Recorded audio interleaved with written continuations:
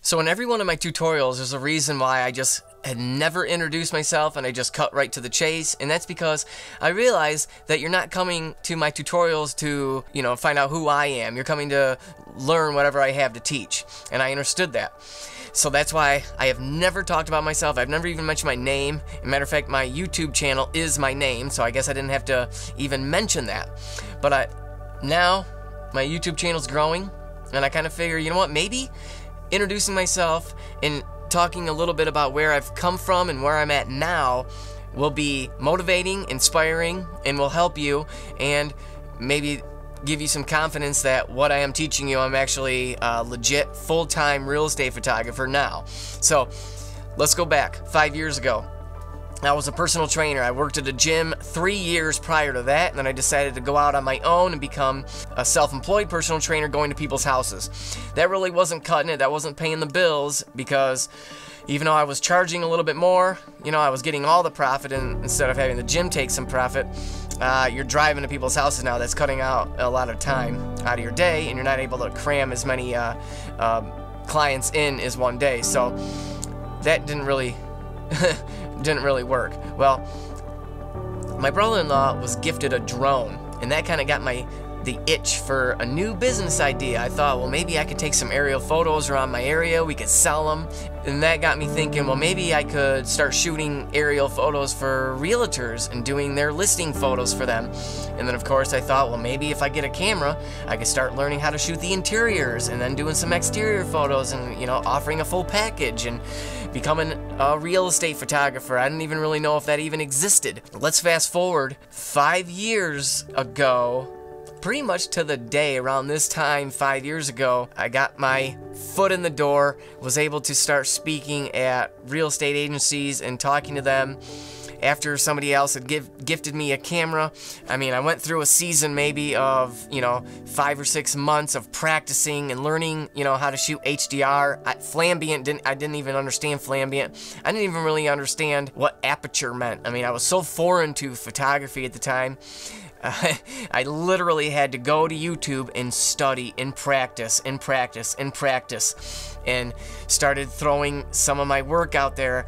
Personal training client was a realtor. She let me shoot one of her listings. That got my foot in the door, and then like I said, I went to speak at this real estate agency. I picked up another client through them and started shooting their listings, and actually to this day they're still using me for almost every one of their listings. They are a big time agents or a real estate couple in this area. They do a lot of high-end listings, so they just use me for every one of their listings. I started out, grew pretty quickly. I was still doing the personal training on top of the real estate, but then when this whole COVID-19, I don't know if you've heard about that, this virus swept the nation, and it put a lot of people out of work. And one of them was basically me. I mean, I was going into people's houses. Nobody wanted me to come over to their house anymore. So it was kind of like a blessing in disguise, really, because I really didn't want to do the personal training anymore. And so when I was starting to get busier and busier, and actually during the year of 2020 is one of my busiest years. I started in, it was like 2018, 2019 was a little bit busier, but not super busy.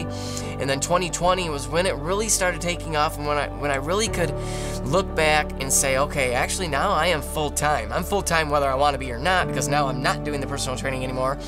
The real estate, by the grace of God, really started picking up, and I started getting busier and busier. And then 2021 was even busier than that. Actually, in 2020 is when I also, for some reason, looking back, I don't know why I had the guts to do this, but started to do wedding film, because I've always had a passion for video, and I kind of got into the video with the drone, doing aerial video only with the drone, editing photos, and that was really bad at first, but I was able to start adding video to my real estate packages. So that's why I actually started growing that way too, and charging a lot more. And again, that bug of that desire and that passion of video just kind of took off, and I started shooting just like home videos with my kids. We'd go on hikes, and I started shooting videos with them and going back home and trying to cinematically editing them and just posting them on Facebook.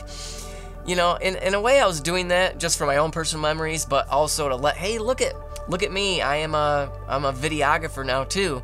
And so that caught on. Not a lot of my income, because I'm really still new at the whole wedding film game.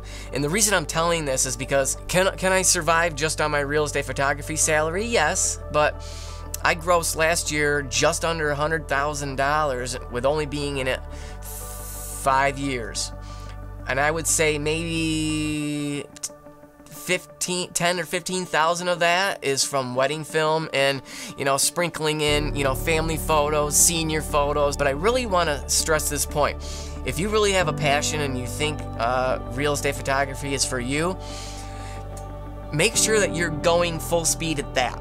I want people to know that I am a real estate photographer, and that's going to give you credibility in the industry. The biggest piece of advice that I can give is just make sure you practice a lot and you are constantly perfecting your skill. Because here's the thing, once you are good, I mean really good, there's no stopping you. I mean, you have that skill. That skill has to be obtained, but once you have it, no one can take it from you. Once you land that high listing job or with it doesn't even really matter. As long as you deliver really nice photos to the realtor and you have great customer service and you make all the other stuff easy, you know, the dealing with them, your how you schedule is flawless, how you bill them is easy, all that kind of stuff. Just be light and easy. You know, you don't want to be a burden to anybody, especially when you're in the business for yourself. I mean, you got to take responsibility for every single thing and every part of your business.